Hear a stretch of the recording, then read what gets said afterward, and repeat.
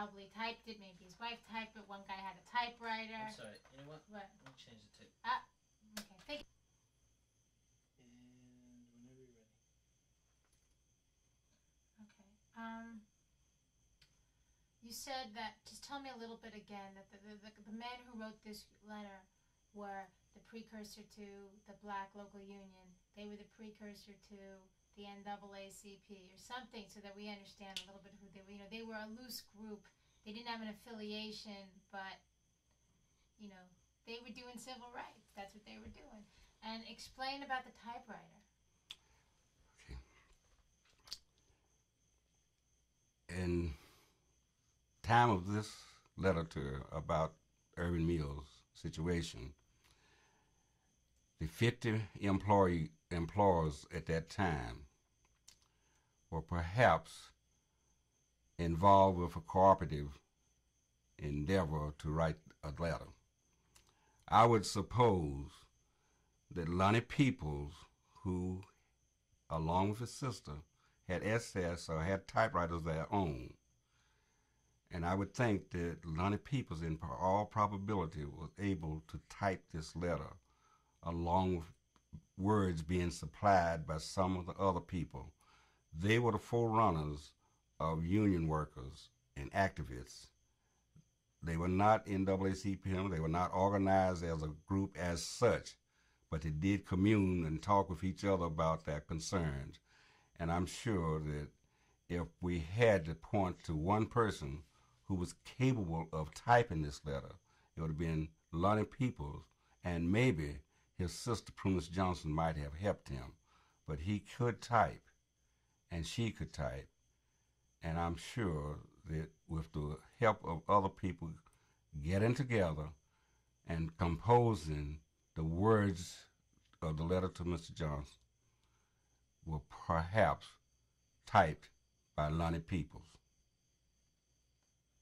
Okay. And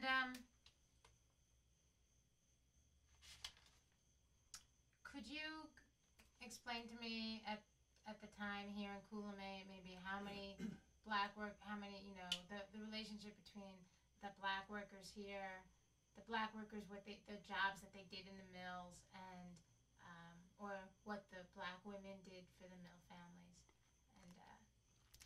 and just say now Coulommiers was, mill town. We had one mill, and that was a business. And just sort of go on from there. Okay. Do you need a drink of water? No, or no. something? Okay. At the time that we are talking about, can you say in the 1930s? Don't say at the time. Say in the 1930s. Yeah. Why don't you wipe off your face? Just to drop. What happened in that car accident? In 1934, when this action was going on, Coulommiers at that time was a mill town, the only industry here.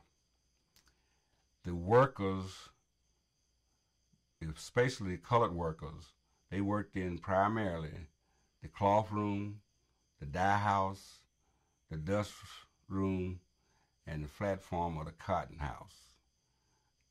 They unloaded cotton, hauled out the trash, did the dust work where the old materials that could not be used were filtered and baled up to be sent off. They also worked in the part that generated heat for the plant. They also worked in what they call the outside, which maintained the houses that the company owned at that time. And the outside department also unloaded the coal that came in boxcars. They also had a stable at that time where they had horses that delivered and picked up trash in the town. These men took care of the horses, and they delivered certain items. At that time, trucks were not really available, not that many trucks available. So the mill depended upon the horses. Now, as far as the colored women, none of them worked in the factory at that time. Most of them either washed clothes and ironed clothes for the white workers. It was quite a few executives who lived in, at that time, a hotel that was operated by the company. My mother washed and ironed for 3 of those fellas. We would pick the clothes up on Monday and take them back on Wednesday. Other people worked in their homes. Believe it or not, they would work for anywhere from $1.50 per week to sometimes $2 if they were fortunate. The banker had people that worked with him. So the women worked primarily in the people's homes. Some of them worked on the farm. Some of them worked at the plant, not the plants, but the workers for the plant.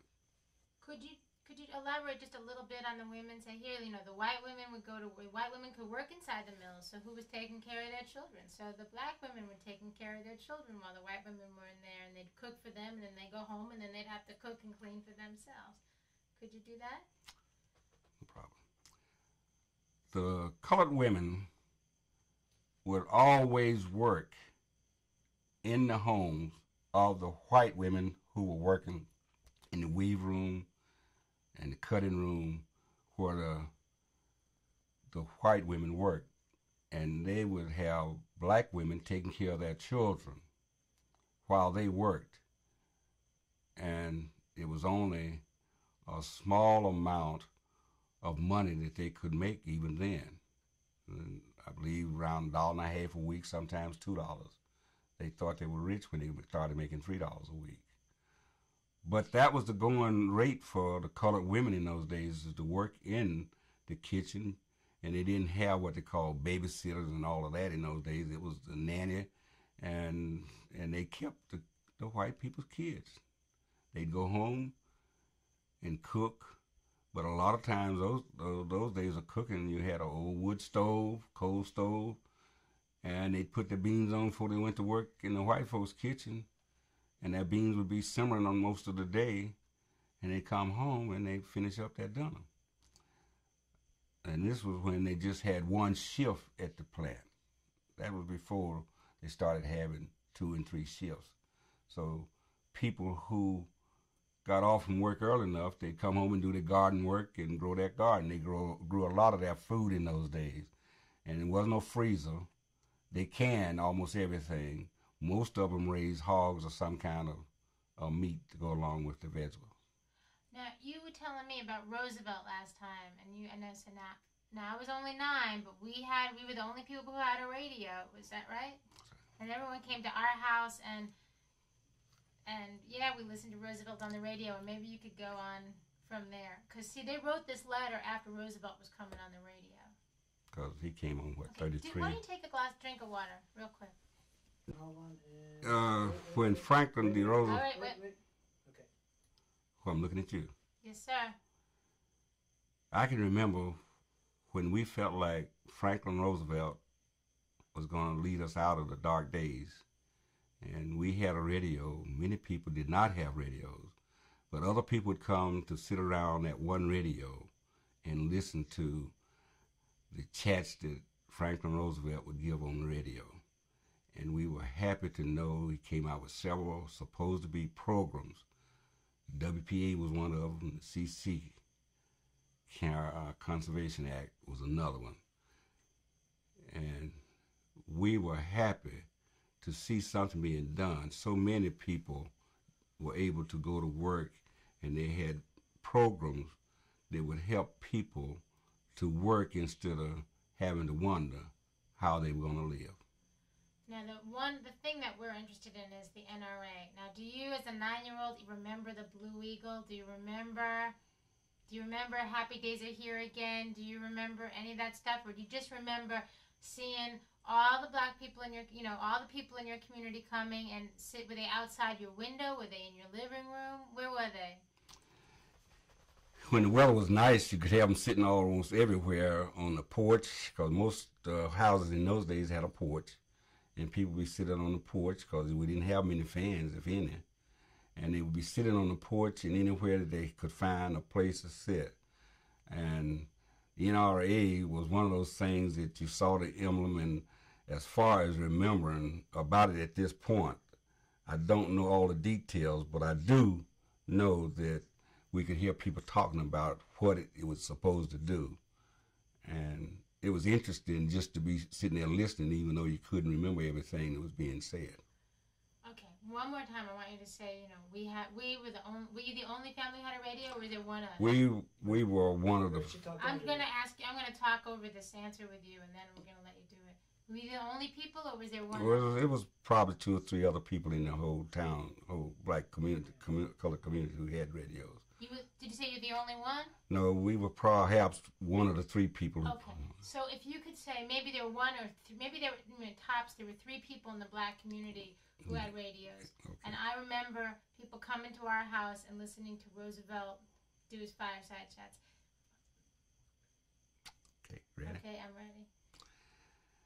I can remember that we were one of the 3 people or so in the community who had radios at this time, and people would come to visit us and listen to Roosevelt give his fireside chat as the President of the United States.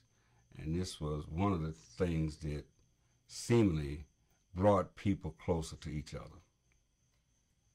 And do you think this is, having listened to the fireside chats, reading the newspaper, is this what propelled these guys to think, okay, Roosevelt's on our side? Or, I mean, from what we spoke about last time, it seemed like maybe Roosevelt wasn't something you all believed in, or then, I mean, what? I smile because I believe at this point, a lot of people were disappointed with the administration that was going out. And I don't have to name them, but we were into that and trying to get over the Depression, the big fall in 29. And Roosevelt was our gleam of hope with what he called a New Deal. And people said we got to do better than we have done. And it was the life of hope. A lot of people who had not voted for the party that Roosevelt represented ended up voting for Roosevelt.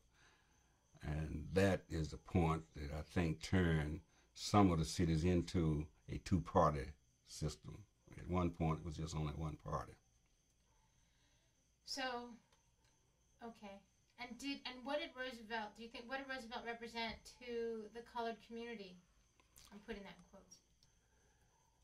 I think this was the first time, being young enough to understand, this was the first time that we could see a hope that somebody was going to try to do something to make things better for the colored people at that time. It was a ray of hope that we had not envisioned before from other administrations. I could hear people talking about this man has a grip on what is needed to help our country. And that's great. That's great. And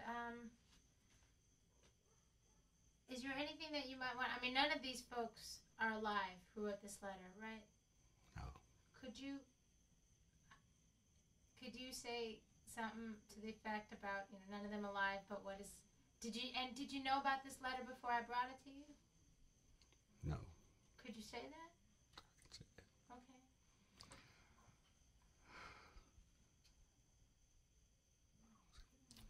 that. Okay.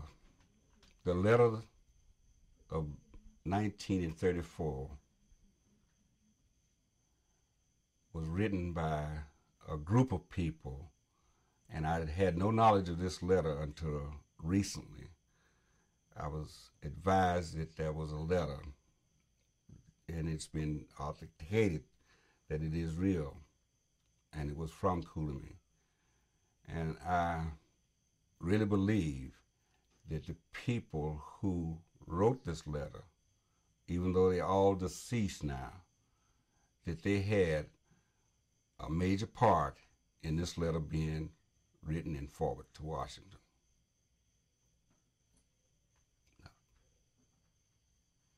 Yeah, that's great. All right, I think we did it. Yeah, I think I mean, I basically now At this particular time, you're thinking in terms of people who, even though they wanted something to be done about it, they always had to wonder what was their next move without cutting their own throat. So I'm sure that word got around and was filtered down to people. I was telling my daughter today about this 1934 letter. She saw it.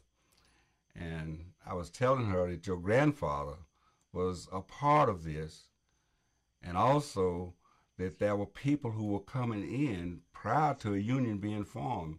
You'd be surprised if you had a way of tracking it down. How many outsiders from perhaps as far away as Massachusetts and Connecticut and places like that. And that's what was making it a hotbed around here in the South, because so many outsiders was coming in as a forerunner to a union. That's what they were afraid of. Who's they? Who are you talking about? The officials of the textile industry, they were afraid of a union. I need to change. You can't jump that quickly. I need to change frame. They were all. One second. Can you tell her who they were again?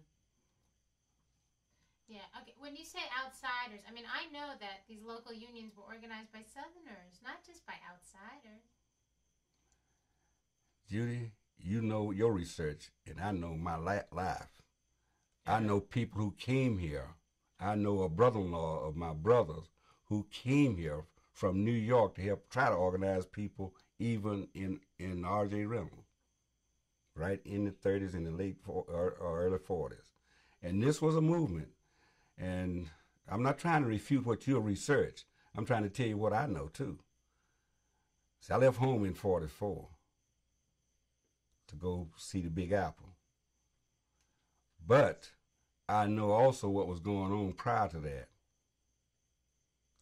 And union was hard, and there was people who were not anywhere near North Carolina. Sure, the late Harold Carter helped organize the black union because he was one of the whites here in Cooley who helped organize the union. But he helped organize the colored workers union also. So, but these guys became paid people, and they were called traders by the people who didn't want a union. And the people I'm talking about were the executives and the people from headquarters for Irving Mills. Irving Mills had a branch plant here in Cooley. They were from down about Durham in a little town called Irving, North Carolina. And the big stockholders didn't want a union. And when I say they, I'm talking about the executives, the wheels, the people who they thought a lot to lose by letting a union in. But by 1939, there was a union here. It was organized, and the black workers joined. Is that right? And they had their own separate union. Could you say that? By the time a union was able to be organized in Irving Mills, which was around 1939, they had a union formed, and they had separate unions for the white workers and a separate union for the colored workers. And the colored workers union operated at the old Cooley School building in what was called at that time North Cooley School building. And they met regular just like the white union met. And occasionally the representative for the union would come to sit in on the colored union meetings. And how long did the union last here in Cooley? I really don't know how many years it lasted, because finally Burlington Mills bought Irving Mill out. And by that time I had migrated to New York and then in service. Last question. They wrote this in private. No one until today really knew who wrote this letter. What does it mean to name the names of the people who wrote this letter back in 1934? Wait, 1 second. Could you talk about that? Could you talk about secrets and history being passed down or not passed down, and what it means to name names of people who participated? At this time, in the 34s and upward to the union organization, they had their way of having supposedly little social clubs and organizations where they would have bingo parties, and that was a social outlet, but they discussed their business in private among those people who would come. That's the way they did their work behind the scenes. At one point, prior to the formation of the union, they had what they called the Young Men's Social Club of North Cooley. The colored people were the only people who belonged to it. They would meet at different houses, and they would discuss what was going on in their world of work, along with other interests in the community. What's it like to name names and add names to this letter 60 years after it was written? I feel like this is the time for people to know and realize that had not these people taken these steps, we probably would not have gained as much as fast as we did. So to name them, I would like to feel like we're giving credit to the people who started an active movement for the colored people. Was it just for colored people, or were they part of the labor movement at that time? Were they doing something were they joining forces with the white people in a sense? Because it was a period of liberation for everybody. In a One second.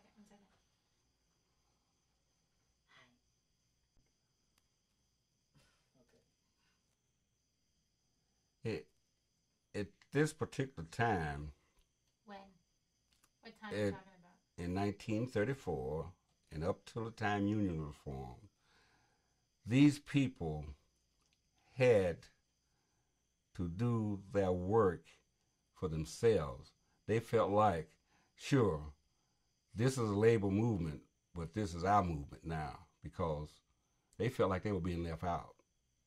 And so to actually organize themselves was their way of getting attention for them, even though it ended up being a joint effort finally. But at first, it was them going for themselves. They had to be a part to let people know our voices need to be heard. So inadvertently, it turned out to be that they had to join forces with the labor movement. It became a part of it. But at first, they were actually trying to call attention to the colored workers' needs.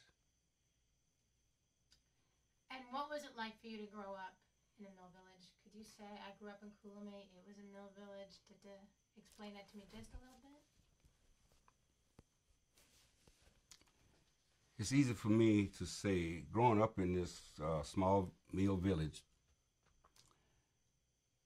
I had very little discrimination as such, except knowing that I had to go to a school that sat on one hill for colored people, and the other school sat on another hill for white people. I also know that they had a high school right here in Cooley for the white high school kids, but we either had to go to a school in Moxville, pass by a white school, to get to the black high school. And my daddy sent us to Salisbury, which was 13 miles away. So that was the educational part of it. But as far as growing up, we played ball against each other. If we had a fight, it wasn't black-white. It was just two boys decided to fight. Okay, but I want you to talk about growing up in a mill town, in a mill village. Segregation, somewhat understood. The control of the mill village. What was the presence of the mill? I mean, what did that mean?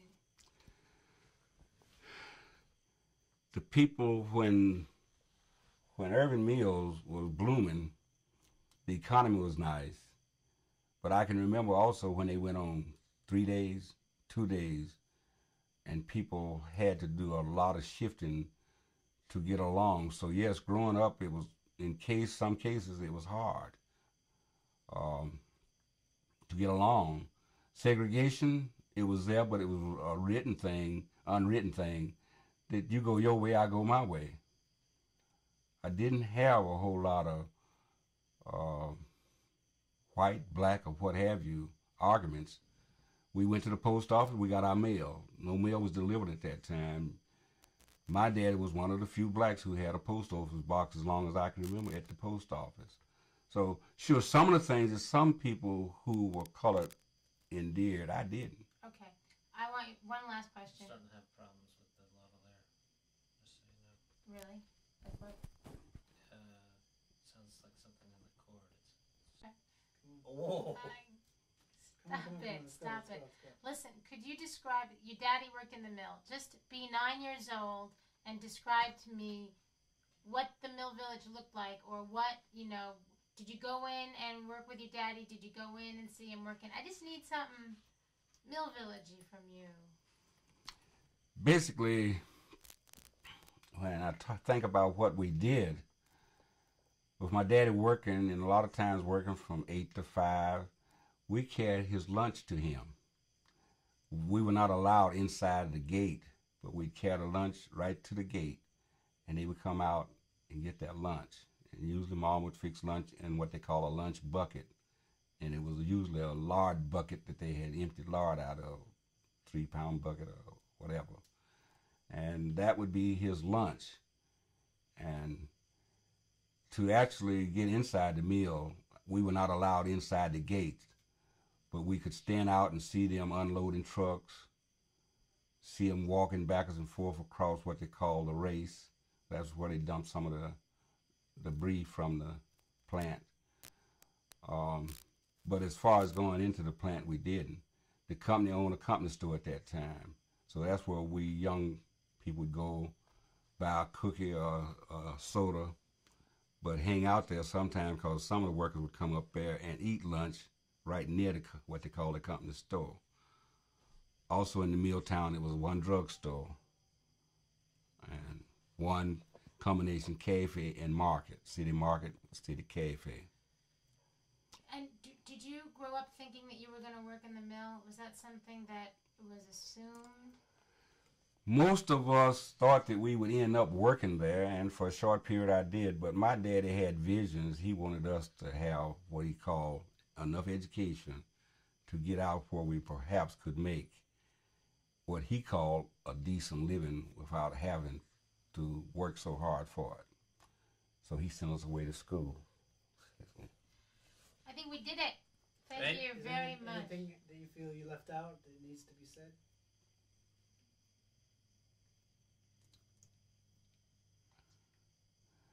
I would like to say that this is an opportunity to pay tribute to the people who made progress possible in the town of Cooley. Room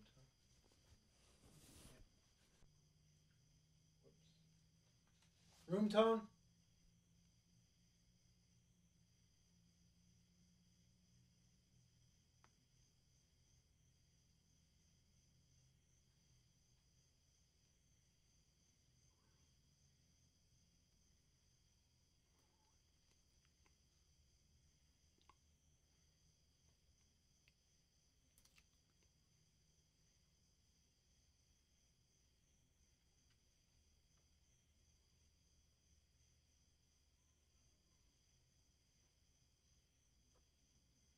End tone?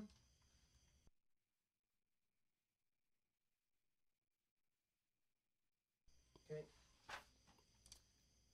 Cooley, North Carolina, March the 9th, 1934. Honorable Hugh Johnson. Dear Sir, as an employer of the Urban Cotton Mill Company, Cooley, North Carolina, I feel disposed to inform you of the following. Around 50 colored people work for the above-mentioned company. Some on outside work, and some work in the cloth room department, and some in the cotton house, and draw for their labor $9 per week for 40 hours. We are under the impression that we should draw $12 per week under the code, as practically all these men have been working for this company for a long time. It is not our desire to cause any trouble in this matter, but if we are entitled to more wages under the code, then we desire you to have your representative to check up on the above company and see that we get our rights. This is an anonymous letter and it's signed by an employee of the Cotton Mill Company, Coolman, North Carolina. What about the X? And it's signed with an X, indicating that it is an anonymous letter. No personal signature. I mean, that last bit. Maybe what you think an X, you know, like what people sign with X's back then a lot. You know, this is even a tentative X. So just read the last couple lines and talk about the X. It is our desire not to cause any trouble in this matter, but if we are entitled to more wages under the code, then we desire you to have your representative to check up on the above company and see that we get our rights. And this is signed in the usual way in those days with an X, denoting that it is an anonymous letter.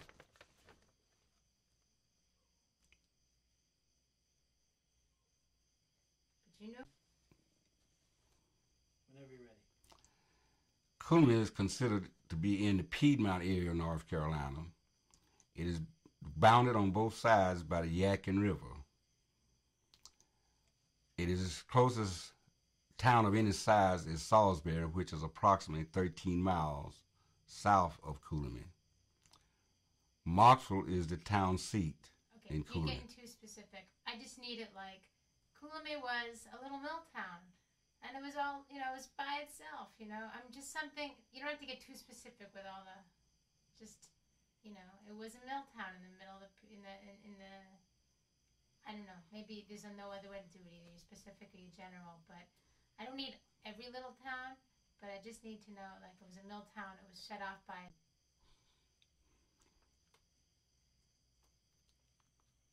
Okay. Look at her. Coolman is a mill town, and it is approximately 13 miles from Salisbury.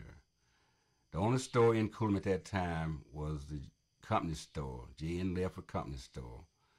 To buy clothes and anything that J.N. Lefford didn't have, Salisbury was the closest town if you needed a pair of shoes, a suit of clothes, or anything in dress wear. People usually ended up in Salisbury. And that was the closest place to do your shopping. All right, so it was just a mill town. That's the only show in town, right? Okay, and that's like in the town, that's all. I just need to sort of understand that. At that time, they only had one theater also. They had a theater, all right in the same block as the store was. Okay. Coolman was a small town with one theater. Okay, so we're just going to get an over-the-shoulder shot of you holding this letter, and then we're totally... Coolman, North Carolina, March the 9th, 1934. Honorable Hugh Johnson. Dear Sir, as an employee of the Urban Cotton Mill Company, Coolman, North Carolina, I feel disposed to inform you of the following. Around 50 colored people work for the above-mentioned company. Some on outside work, and some work in the cloth room department, and some in the cotton house, and draw for their labor $9 per week for 40 hours. We are under the impression that we should draw $12 per week under the code.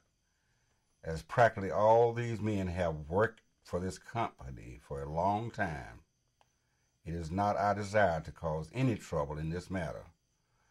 But if we are entitled to more wages under the code, then we desire you to have your representative to check up on the above company and see that we get our rights.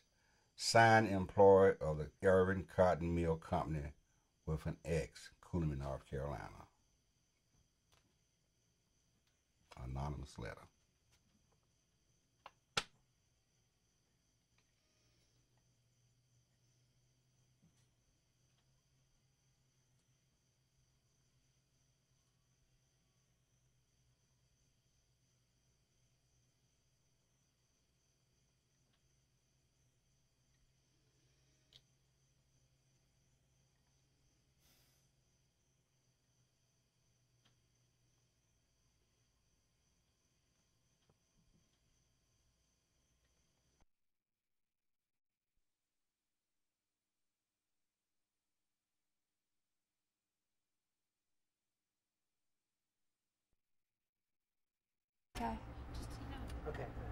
Say about my daddy. Remember you said that the only thing I knew was daddy turned 8. Yeah, okay.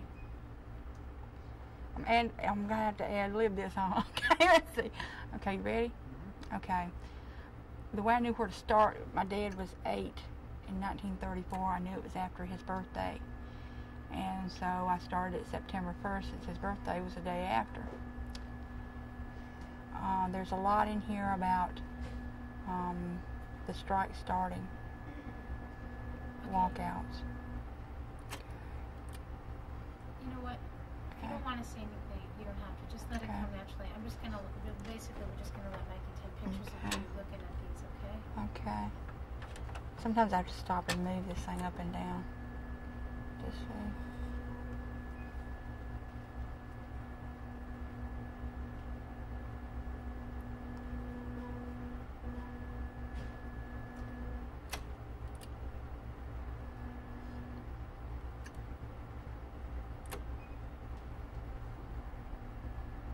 There's an ad in the paper from the merchants congratulating all of them for sticking to their jobs instead of going out on strike. And it's got all the merchants that paid for the ad at the bottom of the page.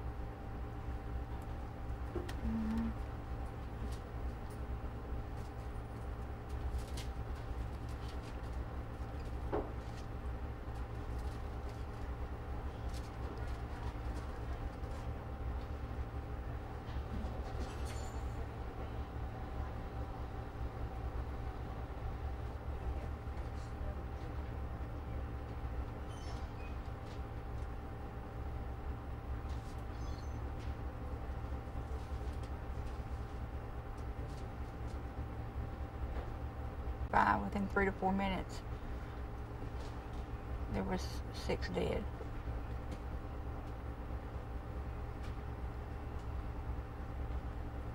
And nobody knew who fired the first shot.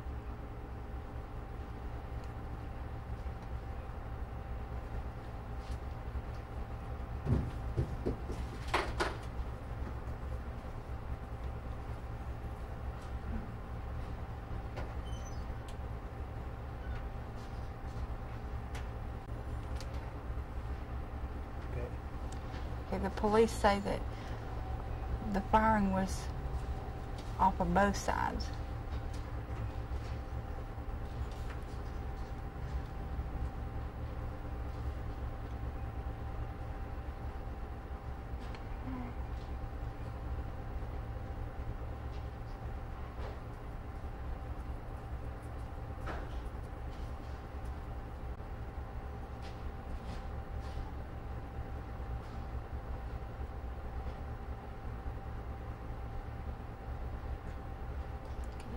If you want to read some out loud. Okay. Sheriff W.A. Clamp was in the midst of the short-lived fight. He quotes, "I was standing in the middle of the crowd. There were 250 or 300 all told, I guess," he said. The workers and strikers had been arguing for about an hour. We were watching the situation and doing all we could to quiet it. I was holding one of the workers to keep him from getting at some of the strikers who had come up to stop the mill from running. There were lots of words passed. Suddenly the first bit of fighting I saw was a man knocked down. I think he was an officer. I don't know who hit him. Then the firing started. I don't know who shot first. I don't know all the men out there, and there were only a few women. In a minute it seemed everybody was shooting. Bullets kicked up around my feet. They were shooting pistols, rifles, and shotguns. From what I can learn, all the men killed were strikers. Many of the wounded were strikers. Maybe 1 or 2 workers were hurt, but we haven't been able to check up. So there were many hurt, only a little bit left after the shooting. The firing lasted just a couple of minutes. There really wasn't time to do much of anything because it stopped almost as quickly as it started. I was lucky to get out of it alive. People all around and shooting, and bullets sang around my body. One woman, I don't know her name, got a flesh wound in the arm. Several other strikers were pretty badly hurt. Then when the shooting stopped, the strikers started running away. In a minute or so, all the strikers had disappeared and only some of the workers were left. They walked around while we picked up the dead and some of the wounded. To show you how fast things happened, when the shooting stopped, I still had hold of the man I was holding when the thing started. It wasn't more than a minute or so, I guess. The sheriff said that the inquest would be conducted Monday afternoon. That in the meantime, the situation was quiet. There's an eyewitness thing here.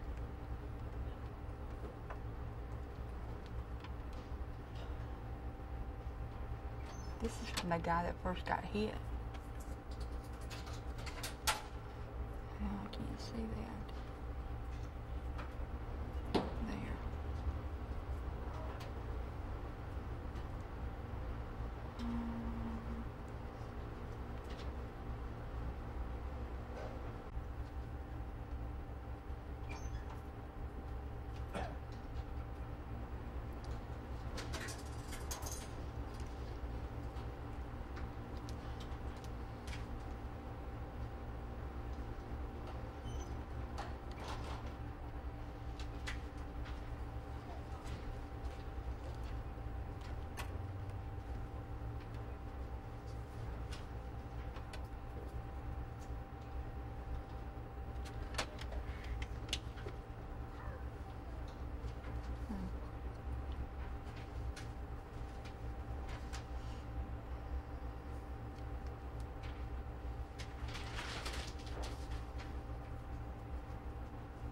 Can you move the screen around a little?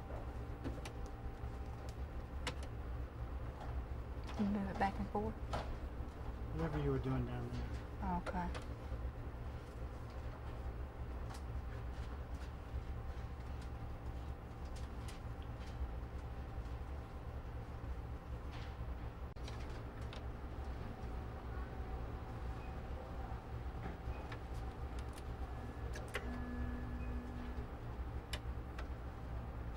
Here's the union side of it.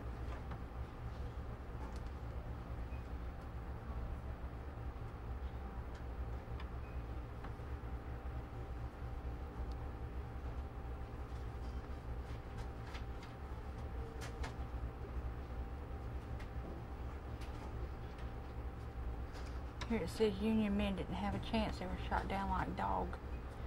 And they fled from the armed mob, which attacked them without just cause. The Unionists went to the mill on a peaceful mission, and unarmed, they were met with a burst of gunfire, which killed 6 and wounded scores.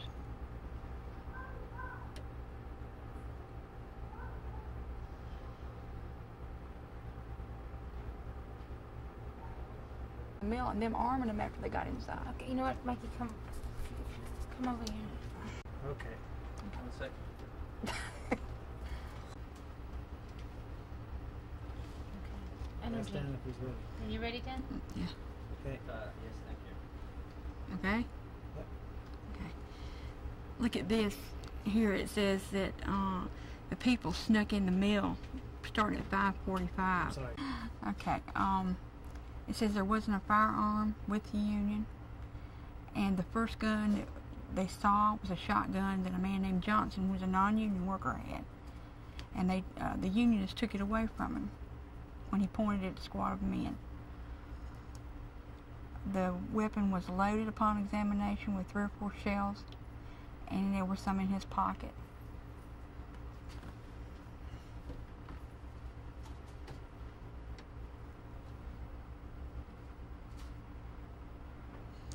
Men inside the mill threw picker sticks down on non-unionists who were being kept from entering the mill by the unionists.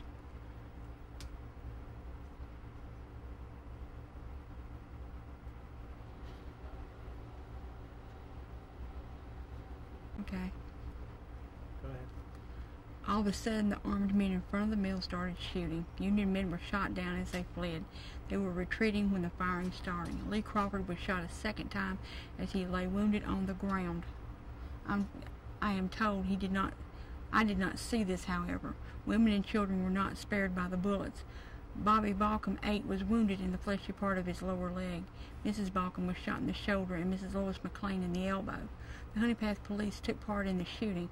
I saw Chief George Page and Patrolman Charlie Smith and ETK standing in front of the mill with guns, men stationed on the second story of the mill who took part in the firing. It's a wonder to me that more folks weren't killed and wounding than there was. I suppose most of the shooters were so excited they didn't take careful aim. I came to Anderson to tell you just to clear up some misunderstandings. We Union men did not go to the mill this morning looking for trouble. We were not armed. If the non-union workers had just gone off and not tried to enter the mill as we asked them to, there would be 6 less dead men in Honeypath tonight. That's what really upsets me, that people that didn't work in there or anything got killed. It's useless, senseless. You go shooting children in the street, it's ridiculous.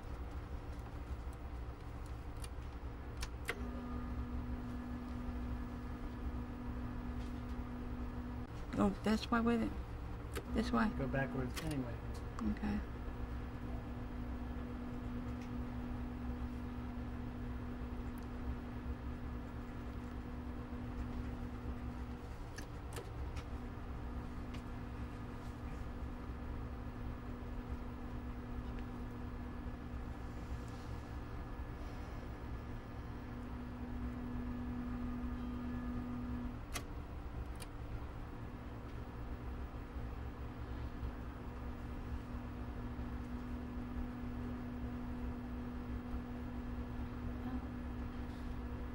Mikey, I'm just going to pass and tear this out.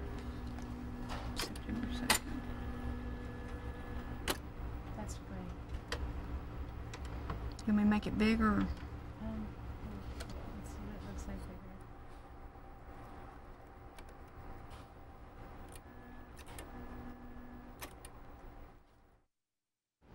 So I can get all that in Okay. there. Okay, now what do you want me to do? I want you to go through it let it pass by slowly when you see something, like a headline. Mhm. But start again from the top. Let that play for let that sit for a little while and start to move it, and Okay. you can interact with it a little bit. Okay.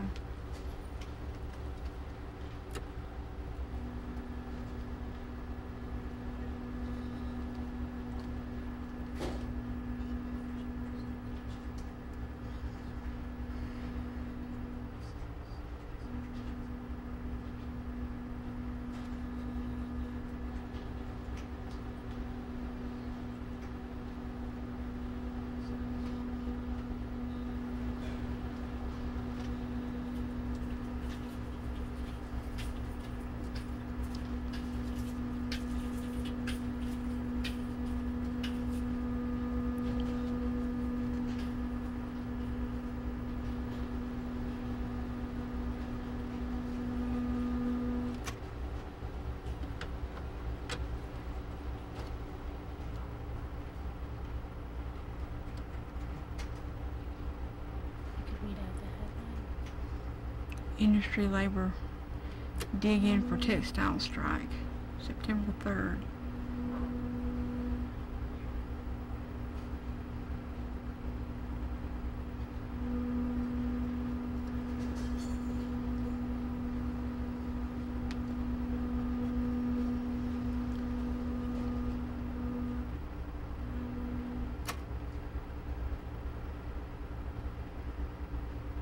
You could read some of those out loud. Okay.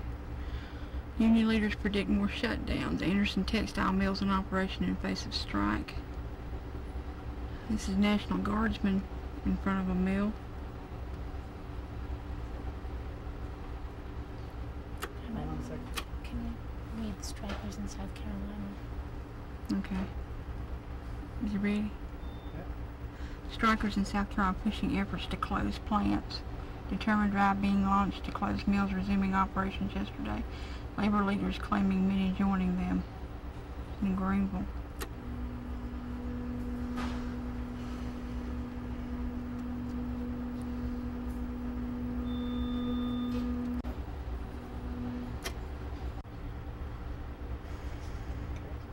Ready?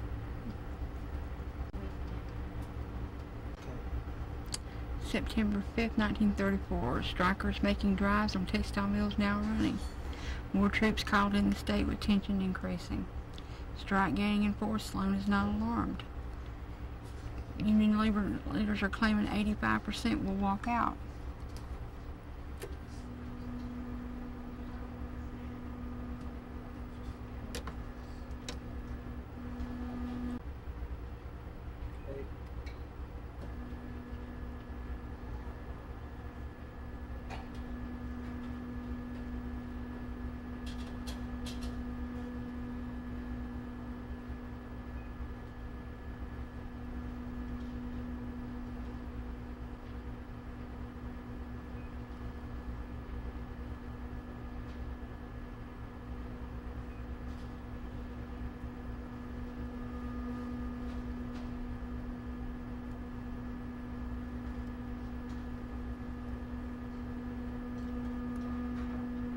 Just passing in such a cola. What? I was a baseball team. they had a baseball team. That was sports section. That's okay, go back to it. Went back to that. Yeah.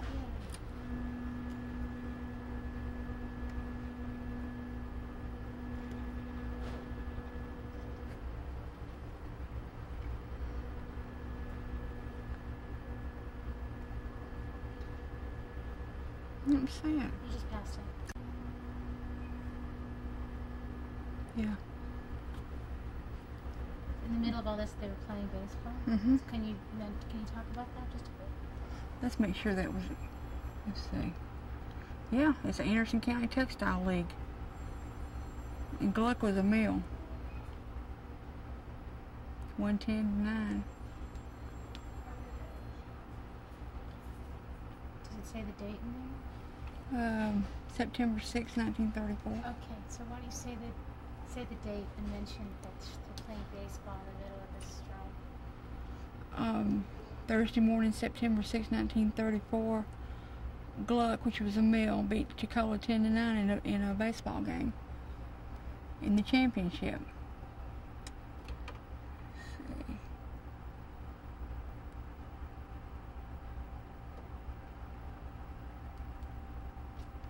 What do you think about this happening at the same time as the strike? It's weird. Could you say that they're having a baseball game while the strike is going on? It's strange that they could even think about playing ball with all this stuff going on. They're probably non-union people.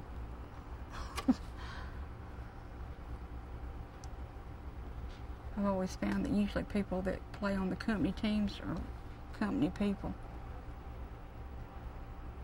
They probably figured the company was going to do something extra special for them for playing ball.